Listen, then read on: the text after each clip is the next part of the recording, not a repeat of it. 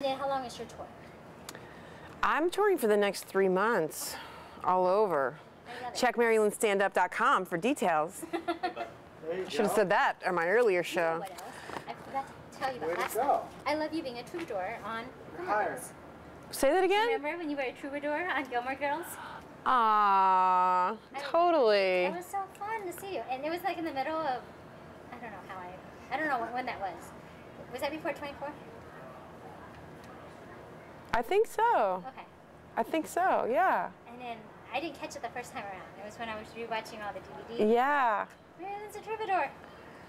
Yeah, the creator of that show, Amy Sherman Palladino, she is like a big, she knew me from like the local scene in LA, because she's had other musicians and different. Have you done music? I've never, that's the only time I've ever heard you sing, play guitar. I had like a comedy group with a friend of mine who also did stand-up, and so I never really learned how to, she is actually became a better player. And we became like okay, even though we were like joking about it, but yeah. How fun. Okay. Can you tell us how you got into stand-up? Is this part of our interview? Yes. Oh my gosh. I went to school for painting, art school, and then I started doing performance art. Do you know performance art? Yes. It's like, yeah, with no materials. Art without just using your body and your ideas. And I started taping up my boobies and my vagina and saying, these are not for you. And people were laughing at me, and I didn't know why they were laughing, so I got into comedy. Were you ever a mime? Was it mime-ish? No, I was never a mime. I am, my mime skills are lacking. How did this get? I could probably brush up on my mime skills, to be honest with you. How did it get from your performance art class onto a stage? Well, I was doing stuff in San Francisco in bars and coffee shops and weird shows, and then I met a bunch of comedians who were also doing these live shows that were not comedy clubs, you know, this like fringe shows, and then I went to LA and started doing live shows and was able to get cast from, you know, different people seeing me doing these live shows.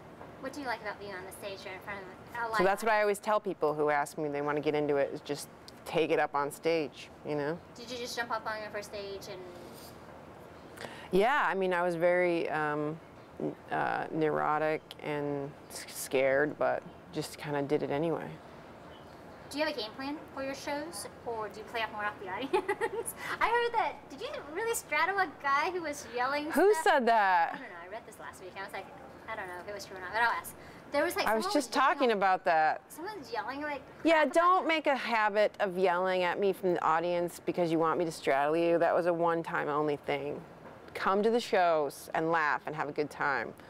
I mean, you know, there might be some nudity, people taking off their clothes or wetting their pants. It happens.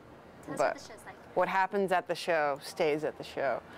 I talk about, it's mostly personal. I talk about my life. I talk about 24 a little bit. I talk about having a kid and not necessarily enjoying that process, which I think people can relate to.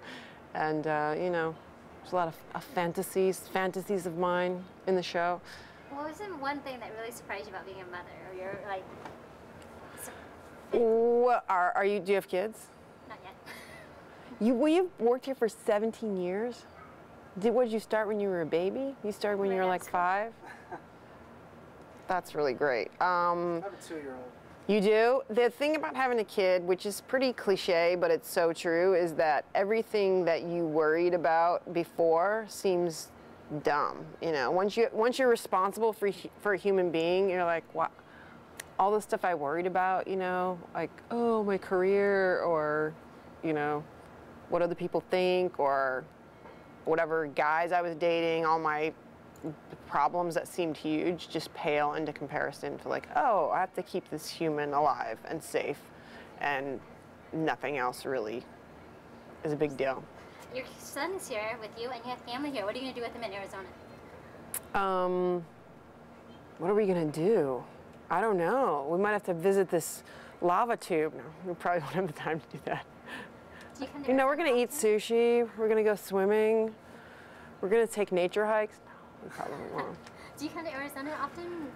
Do you have like, you have family here? Yes, I have a sister here. I like it here. It's a really cool place. I probably don't come here often enough. Let's get to between. I mean, I'm from California, but you come to Phoenix and you just get into the desert, you know? It's even more deserty. I like it. Very brown. Yeah. It's enjoyable. Everybody knows you as Chloe drama, and in the comedy, some people are just discovering. Is it hard going back and forth from drama to comedy? It's strange to do comedy and drama. It's just like different muscles, but it's a lot of fun to, you know, people are coming out because they know me from 24, so I get to show them a different side of myself, so it's pretty fun. I love it. I saw your show last time, and I think you're fantastic. Thank you. You did? Yes, I loved it. Got this And then electrical outlet over your shoulder. Okay, let's get to 24. You like the Russians say Jack. Can we Yes. get Jack back from the Russians? Can we please have another 24? Yeah, you're so right. You said that when we were off camera. Like, I have to get Jack back from the Russians. There's no two ways about it. What if we filmed 24 in Russia? How crazy would that be? I think my husband would kill me. Already, like, London is, you know, awesome city, and that was still really hard to be away from home. Going to Russia, that'd be tough. Talk a little bit. We're gonna have to, though. That's where Jack is. We got to get him back. Tell us about the experience in London shooting there. You took your whole cast and crew there. Never been done before. Well, yes. Well, we had only a few people. Our crew was all English, and it was fantastic. It was a great experience, and kind of being away from home, we really focused on the job, and I think it gave it a different look and a different feel, and it felt very international and, you know, very moody, and it kind of played into the plot lines and gave a certain tone and feel to the show that was really fun. I think they turned out amazing, especially the last episode I really loved. Except for the silent clock. I was so sad when I heard the silent clock. I know. I know. It reminds me of Edgar and his silent I clock. know. Who got the silent clock? Audrey. Oh, I know. I don't even pay attention to the clock part. No, that was really sad. Yeah. Really, I'm very sad about Audrey. 2 more questions. But I think it's good for the characters just because of how deeply it affects people.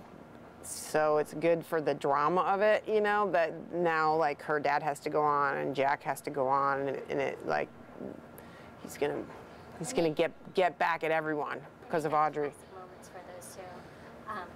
Not for Audrey, but for them. 2 more questions. One is, tell us what projects you're working on. What else can we see in the near future for Mary Lynn? A lot of stand-up. I'll be doing a lot of stand-up for the next few months. MaryLynnStandup.com for a city near you.